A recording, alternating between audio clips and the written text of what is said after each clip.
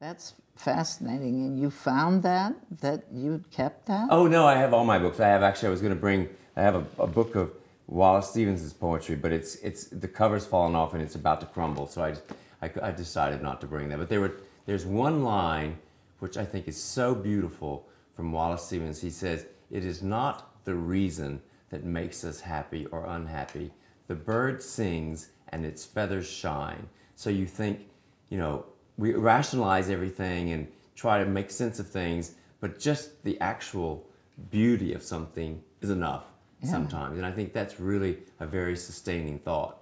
And it's really something that I find very grounding.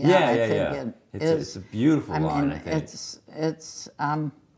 It's what kept me going as a graduate student. Conrad Oberhuber, who was one of my teachers, really believed that beauty and seeing beauty was important, that many art historians didn't really look at art that way. Mm-hmm. They looked at it as more a research project or a scholarly project rather than... or placing something in the history of things instead of just looking at it as a beautiful object or thing. Yeah, it's interesting. And that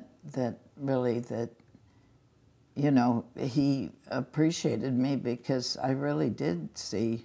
No, you have an amazing sensitivity. Beauty you have in really, art. So you have a capacity to see something beautiful, but you also see an intelligence in the beauty, which I think is something that a lot of art people, they buy, well, more and more I think people buy brand names, but I think that insight into, which is just intuitive, and I think it's very hard to trust intuition because we're taught not to. Yeah, we really are. So I think that's true. I do think though that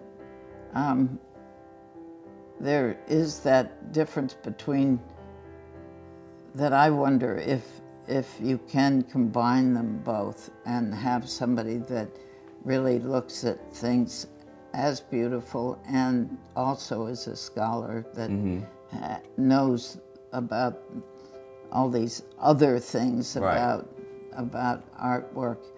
I don't think that I've ever known anybody that I feel really appreciates both. But a couple of teachers that I've known, but not many PhD types have this sense, or not many collectors. I think, to myself, there's some people that collect only difficult works of art, or difficult in both senses. The sense of sort of underlying horror or underlying disturbances or political art, or art that, like Goya's series, that I couldn't ever have that series of all those unfortunate humans that were going through so much. I couldn't live with that. Right. I don't no, you think. couldn't. But they are extraordinary. Yeah, and I couldn't live with Bacon, even though I really think Bacon's a good painter. I mean, excellent. I think he knows how to... It's just too much reality. Yeah, there is, and too much of subjects you don't want to necessarily get into. Right.